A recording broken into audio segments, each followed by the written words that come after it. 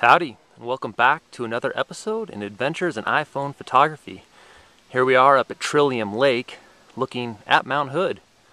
And I wanted to walk you through another composition that I was working with.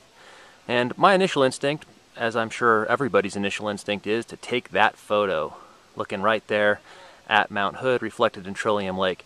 Now when you're shooting reflective photos, wait till the wind dies down, usually early morning, late evening. You lose the ripples, maybe also some of the person traffic, and you're going to get a great reflection. But also, look around a little bit to see what else you can include in the foreground. And, speaking of foreground, I found this great little rock. So, to shoot the photo, what I did was, whoa, made sure I wore flip-flops, was able to get in the water a little bit, and got something around, I guess, like that. If you can see the phone's a different perspective.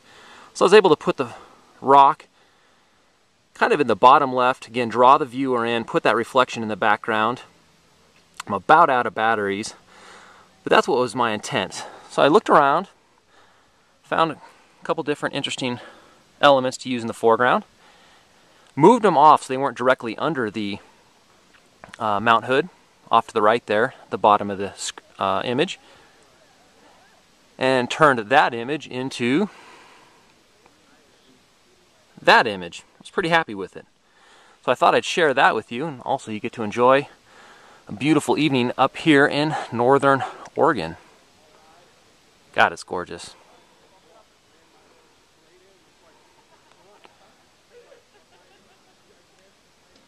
There you go. Anyways, I hope you enjoyed that, and we'll see you out there on the creative frontier.